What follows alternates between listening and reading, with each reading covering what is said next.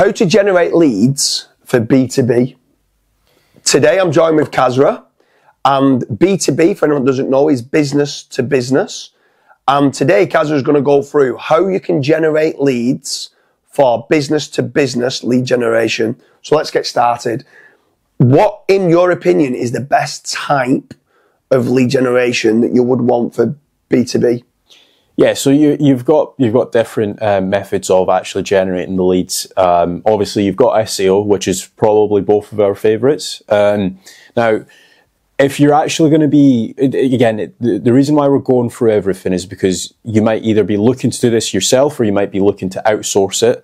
And it's important for a business owner to know every single criteria, the pros and cons to each. So with SEO lead generation or B2B lead generation, SEO is obviously one of the more important ones, because typically a lot of searches happen on Google, and when somebody is going out of their way to search for a certain product or a certain service, they're in market. So that's typically what I like to call it. So they've went out of their way, they've actually searched, I don't know, cat insurance, and they want insurance for their cat. It's very different to doing outbound sales. So for example, if you're doing like telemarketing, you're actually trying to be a lot more aggressive in that sales strategy, whereas this person has actually went out of their way to actually search for that. But then you've got PPC leads, so expand on that. So PPC leads is another great way of doing business to business lead generation if you know your most profitable services and keywords, and if your website is set up for conversion. The amount of people that think they know the keywords and they're just going after the broad term that everybody else is going after, and not the long tail that might be able to make them more money, which is cheaper per click and actually converts better. That's what they need to start knowing. They need to start knowing how to put the negative keyword list in. They need to start making certain, like you said, the conversion rate of their website is good. If you don't know what you're doing and you're looking for B2B leads, do not run PPC in-house. I cannot stress enough the amount of people that we speak to that have spent tens of thousands of pounds on PPC, and we go and look in the accounts and it's like the negative keyword list, the bidding on people that's looking for a job or a career in the service and the industry of what they do. So just be very careful. There's other things that come along with regards to click fraud, competitors clicking on your site to check to see who it is that's kind of running the ads. So it can become very, very costly. That's not to say you can't make a lot of money by doing PPC. B2B lead generation, you can make a lot of money by doing pay-per-click and doing AdWords. There's also other places like Bing ads that can be quite cheap to run it in there, and that still forms part of PPC. So I would say it's very risky and be very careful what you're doing, but it is definitely a way of how you can generate leads for B2B. So moving away from PPC, what about social media advertising? So social media advertising can definitely work. One campaign that we always set up is retargeting. So if somebody has visited your website and they've not converted into an actual lead, we like to do retargeting. So the next time they go on Facebook or Instagram or even Threads now, they will see a retargeting ad, basically pushing them back onto your website to get that web form actually filled out. Now, the reason why we do that is because what you'll typically find is a lot of people will search for a certain service or a certain product that they're looking for, let's say kitchen remodeling, right? But they might be on their lunch break, or they might be just about to go into a meeting or whatever, and they'll say, right, okay, I'll leave that and I'll fill it out later. It's just another way of just being at the top of their head. So the next time it might be 5 p.m. now or 6 p.m. They might be watching a little bit of television, scrolling through Facebook, and they're like, oh, right, yeah, well, I was actually going to fill out that form. See your ad, they actually click through, fill out the form, and then it's just another way of actually getting some really high interested people back onto your website. But aside from social media ads, what about LinkedIn? So LinkedIn in general social media, there's different platforms. So like LinkedIn can be great if you know like what kind of job title that you're looking to try to go after. So prime example, we do quite a lot of work in schools, right? So I know if I can go and connect with a load of head teachers and bursars and school business managers, they're the three main ones for us that make the decisions of whether you want a new athletics track or a tennis court or a netball court. So we do a lot of outdoor facilities for all weather facilities. And if I can connect with those people within the school, LinkedIn can be brilliant. But with regards to some other social media platforms like YouTube, mainly for like testimonials and case studies, if I can keep getting that out there and I'm ranking for all the products and services of what we do, that is a great way of generating leads for B2B. Like it's so good, and it's adding EEAT and trust signals, not just with Google, but also with your customers. It improves your conversion rate. The amount of people that come through to us and say, you built this playground for this school in Essex, we want that playground.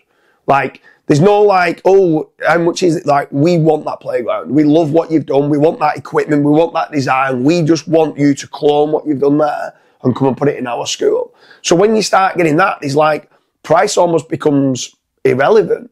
Like this, they're telling you that is the product that we want. So that's another great platform. There's other social media as well. Like you could be on Instagram, you could be on Pinterest, you could be on Flickr. And like places like Pinterest and Flickr might be an underused platform, but they could be ranking for images. So kitchen remodeling and places like that, and certain industries, that could be a great driver for generating like inquiries that come through. Because when you're looking at how to generate leads for B2B, if you're searching kitchen remodeling in Google, the first thing you see is a load of images. Get yourself in there, try and get 4 or 5 of your images in that image carousel, and you've got way more chance of getting it click through going, I really want this blue new kitchen with these bronze taps that are put on there. And that's what they might want. And then someone goes, this is what I'm after. It goes through to your website. It generates you a lead from a place that could have been Flickr or Pinterest, or could be going back through to your website. Ranking your images and ranking your videos and sharing it on social media as well is key. And they're all different ways, in my opinion, of how I would look to generate leads if I was doing it in-house. But I get asked a lot, James, how would you generate leads for B2B? And I always talk about stay in your lane. And I always say, if I want a roof done, I get a roofer. If I want taps being done, I go and get a plumber. If I want cladding done, I go and get a cladding company. And it's the same with lead generation. But I need to make certain I understand my KPIs. But what's your thoughts on going out, if people are saying how to generate leads for B2B, is going out and outsourcing to a B2B lead generation company? Yeah, I mean, we've worked with some brilliant business owners, lawyers, accountants, literally you name it, we've worked with them. And they're really good at doing what they've essentially went to university, or what they've learned over the years. They just don't understand marketing though. So, for example, like we've worked with some brilliant lawyers, and they might have went to like some of the best law schools in the UK, but they just don't get taught like how to do marketing for a law firm, or they might know basics because they've watched a few YouTube videos, but they don't know the advanced strategies. And ranking or doing lead generation in law is really difficult. And their expertise is within law. So what we always say is it's probably just best to just partner up with somebody that's done it, because if somebody that's done it for, let's say, 4 different law firms, they've got a really good chance of doing it for your law firm. If you're partner up with someone that's done it for 7 different conservatory companies throughout the UK, if you're the 8th one, guess what? You're going to get a really good success rate with that. Yeah, for sure. I mean, when you're outsourcing to a B2B lead generation company, they should be an expert in what they do. If they're not, you're not choosing the right lead generation company. So go out and try to say, okay, what's your testimonials? What's your case studies specifically for in our industry?